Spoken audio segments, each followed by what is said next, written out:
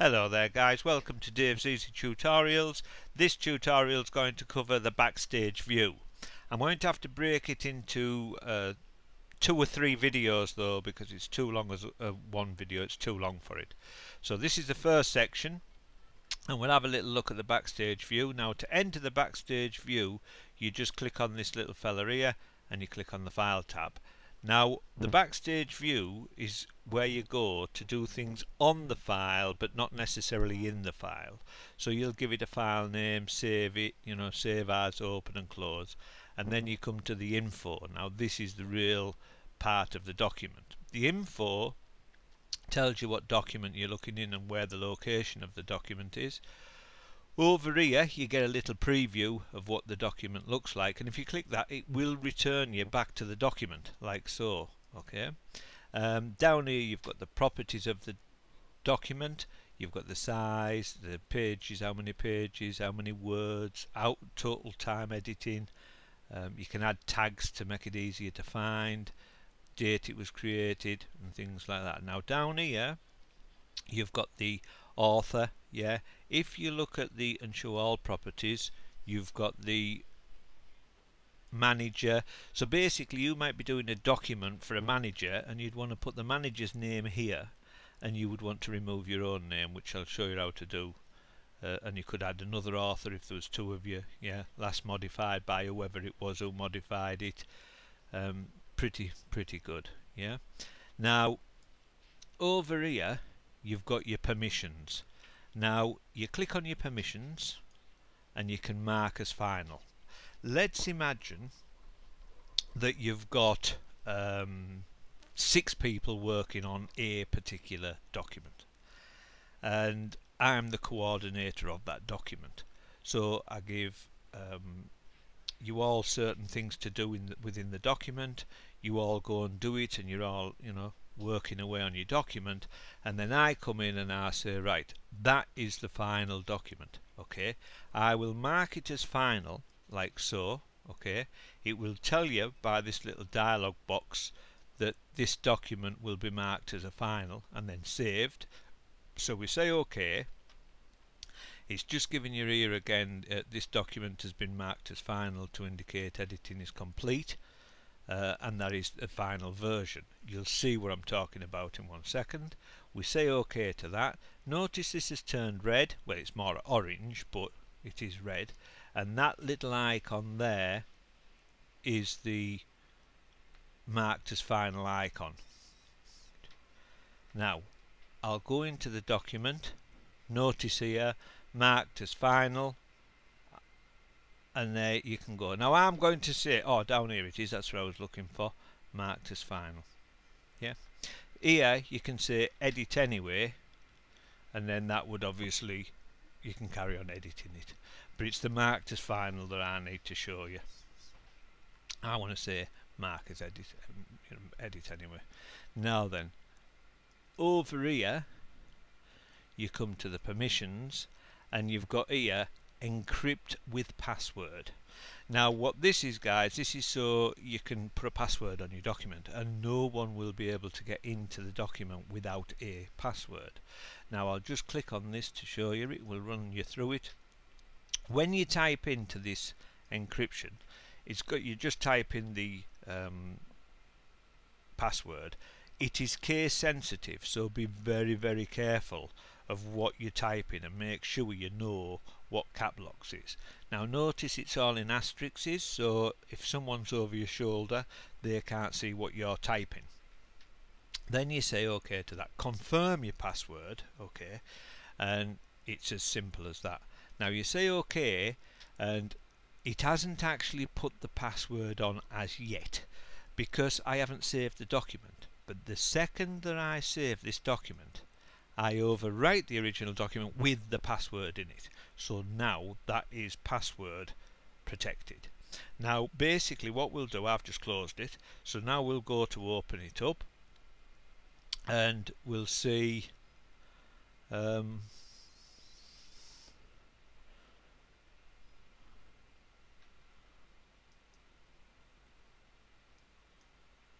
you go, and that's the password needed.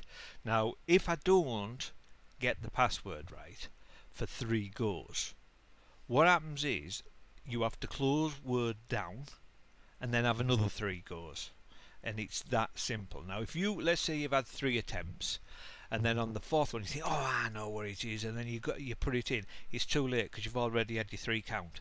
So you've got, every 3rd time you must shut Word completely and then restart it, and then it'll load. But if you're organised with your passwords, you shouldn't have a problem anyway. But do remember that it is case sensitive, and you're not getting in it if you haven't got your password. Now to remove a password, we'll just reverse the process. So literally the document is open. If you leave a document open and it's passworded, anyone can remove them. All they would do is they'd go to File, Protection, Encrypt, and they'd just delete the password because it's already open. So you don't want to be leaving it open.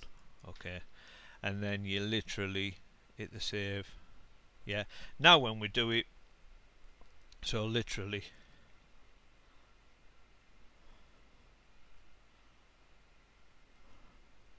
no password required.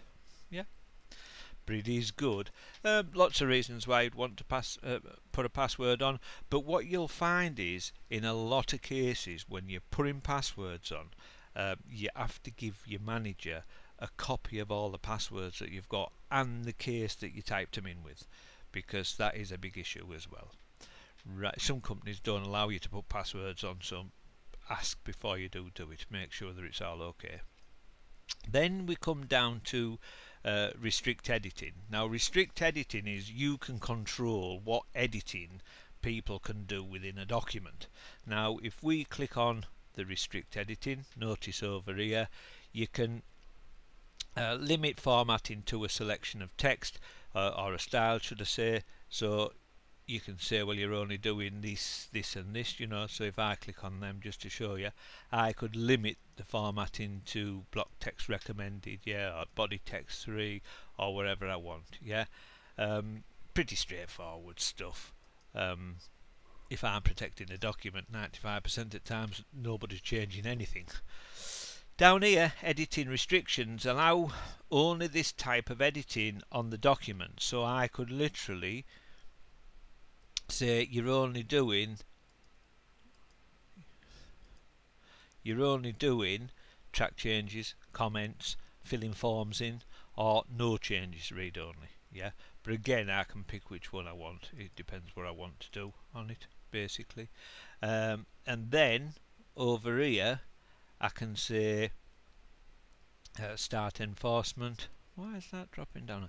Here I can say select parts of the document and choose the users who are allowed to freely edit them. So I could highlight a certain area and say, well, I'll let, you know, Brian, Bill and Bob, they can edit that area of the text, or I can say everyone, depending what I want.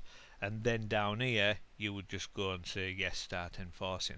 I don't want to start enforcing because it's too much hassle getting it all off, but it is literally as simple as that. Nothing difficult on there, guys. Then we come up into the restrict permissions. Now if I say restrict, it's unrestricted access at the moment, guys, but if I say restrict or manage credentials, it has to load what you call the information rights management. And it's wanting to do it now. Look, information rights management. I don't want to load that onto this machine because there's too many issues with it at the moment, and I'm not happy to put it on my machine, so I don't want it on. But again, once you've loaded the information rights management, then it's easy, straightforward to follow. It just allows you to restrict access to the document. Good, it's good, but I'm just not happy loading it on this machine. And then you've got add a digital signature. Now a digital signature is something that's invisible that your company buy, and it's to make sure that the document is, you know, original and it's come from a proper source basically. But you have to buy the signatures. If your company work with them, they'd walk you through how to work with them and make sure that you know how to do, but they are an invisible item. Yeah. And that is your protect your document. Prepare for sharing. Now I want to do this a little bit for you.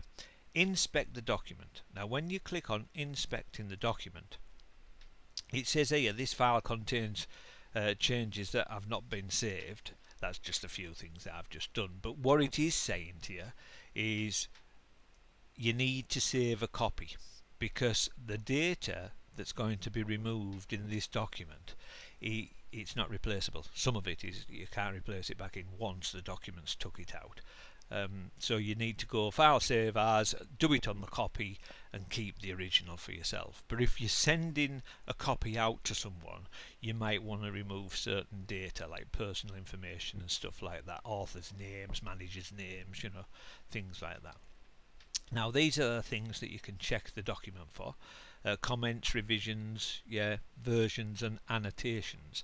Now that's good, because in a lot of documents you put annotations in, or you have different versions of it and things like that, so you do need sometimes to remove them when you're sending the document out. On this occasion I don't want them, so I remove the tick. Document properties and personal information. Yes, I do want to check that. I don't want my personal information going out on this document. Okay.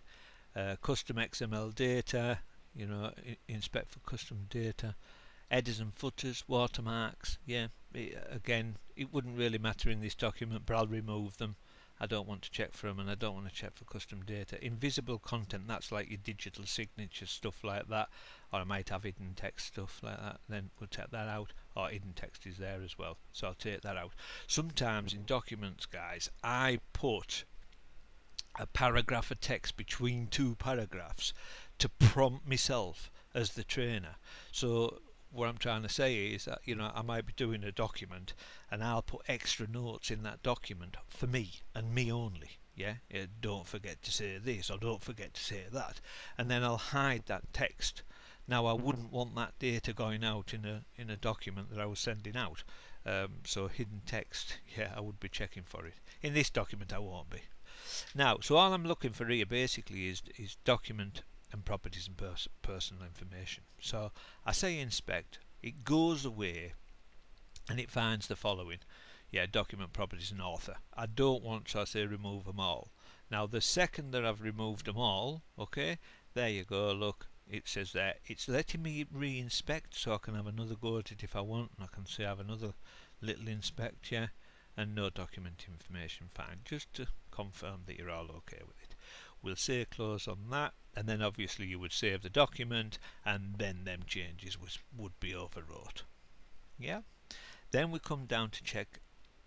Now this one, check accessibility. This one is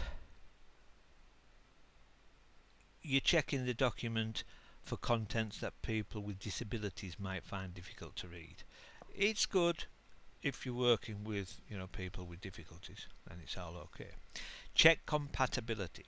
This is terrific. Check for features that are not supported by earlier versions of Word.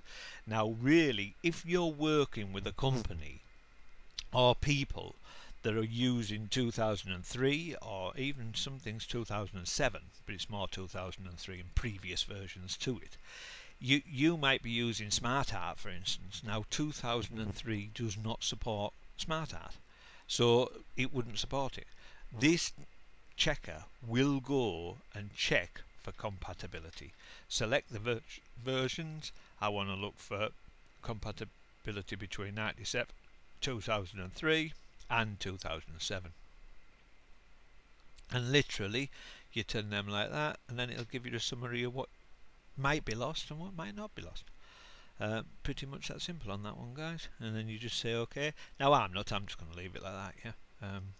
And then you go in there, and that is it for now, guys. What I'll do, I'm going to do a second video. Now this video will be called Backstage Tutorial 1, and the next one will be 1A. So I'm going to close this video now because I don't want it too long. I've just done that mistake. I'd like to thank you very much for your time. I hope you enjoyed it. I hope you found it informative. Go and check out my next video, which will be Backstage View Tutorial 2A, and you'll see Backstage View 2A it'll be, and we'll have a little look and see what's what. Yeah. But thank you very much for your time. Don't forget to check my other videos out. If you subscribe, we do requests, like I say on all my videos. Yeah. If you want to know how to do something, or if you're having a problem at work or at home and you can't get something to work, just drop us a line, tell us about it, and we'll do a little video and try and help you out. Thank you very much for your time. Bye.